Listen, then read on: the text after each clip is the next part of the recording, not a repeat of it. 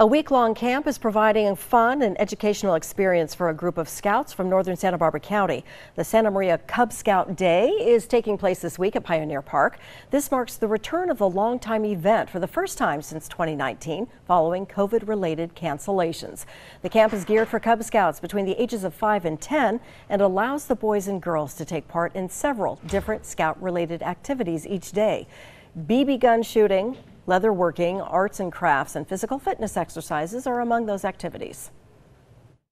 They're learning, but they're having the time of their lives and they don't know that they're learning. So that's the best part about it. We're sneaking in that little educational component while they're having a good time. It gets to teach them a lot of skills that they don't normally get to learn at their house or any other places. It's a lot of unique skills that I think is really important for moving forward in their lives. The camp also brought in guest speakers during the week, including one from the U.S. Forest Service today.